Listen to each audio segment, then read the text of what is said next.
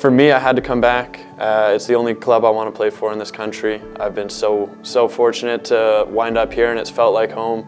My life on and off the field with help from the club has been fantastic. I feel a part of the community. I feel part of the club, and I think we have similar aspirations, or I know we have similar aspirations of what we want to accomplish together. You know, we have every intention of winning. We have every intention of going to the Champions League and making these big steps to win the Canada Cup, to make the finals of a Can Champ, all these things. So yeah, when I speak to Fernando and we have the same vision, what these next 2 years are going to look like, and then it all just came down to the details, and we were both happy and willing to work together to make it happen.